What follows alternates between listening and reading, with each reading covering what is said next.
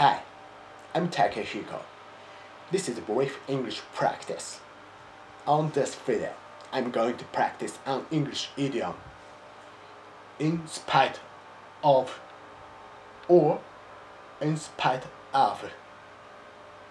Okay, as usual, without further ado, let's give it a try. Okay, example 1. You speak English fluently, in spite of the fact that English isn't your first language. That's amazing. Thanks for telling me that.